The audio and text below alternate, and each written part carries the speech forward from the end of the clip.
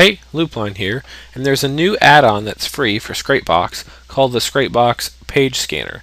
So if you don't have it, go to Add-ons, Show Available Add-ons, and when the list comes up, just install it here, the Page Scanner. Once it's installed, go to Add-ons and Page Scanner. We're just going to launch it. Now, what the Page Scanner does is it actually allows you to analyze the HTML source code of a particular URL and then categorize it based off of footprints that you create. So let's kind of work through it here. So firstly, I'm going to need URLs. So I went ahead and scraped up some vBulletin URLs and some WordPress URLs, and I just have them here, and I'm going to load them in from Scrapebox Harvester here. I can also load from file. Then I can set my connections. I'm just going to leave it at 25. Now, basically what's going to happen here is this is a list of URLs. This is going to be the result. So it's going to tell me what it is here, and this is going to be the status, like completed 404, that sort of thing. So first we have to edit footprints in order for this to work. So for edit footprints, I already have one in here for WordPress. So on this side we have the footprint names, and the name is what's going to show up in the result column here.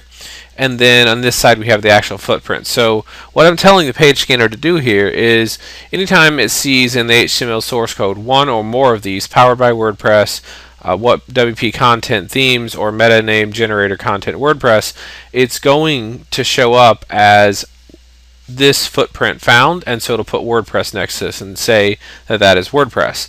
So let's add one for vBulletin.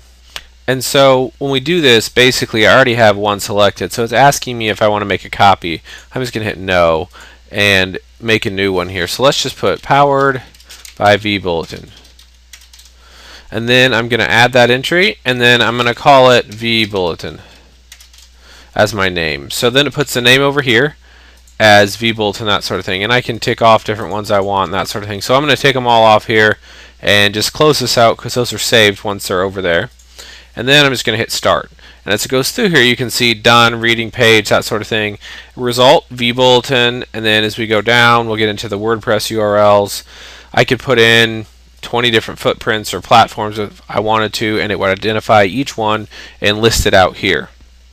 And then error 404, those things are pretty basic. The URL didn't load. So I could put in any kind of custom footprint that I want. I could put in, hi, how are you today?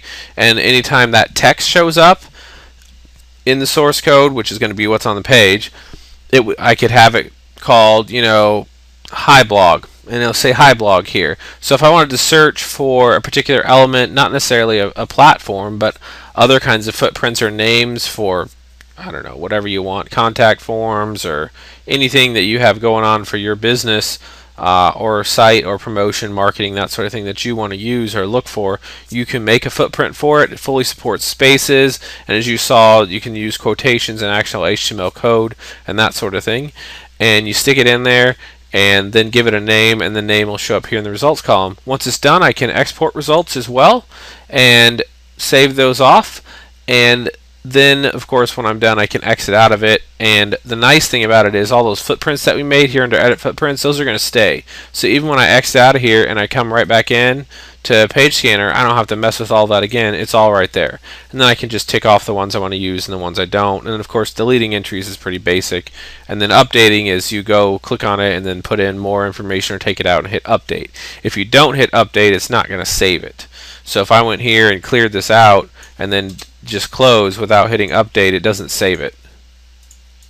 See, it's still there. So you just have to remember to hit update and you're good to go. So that is how the Page Scanner add-on for Scrapebox works.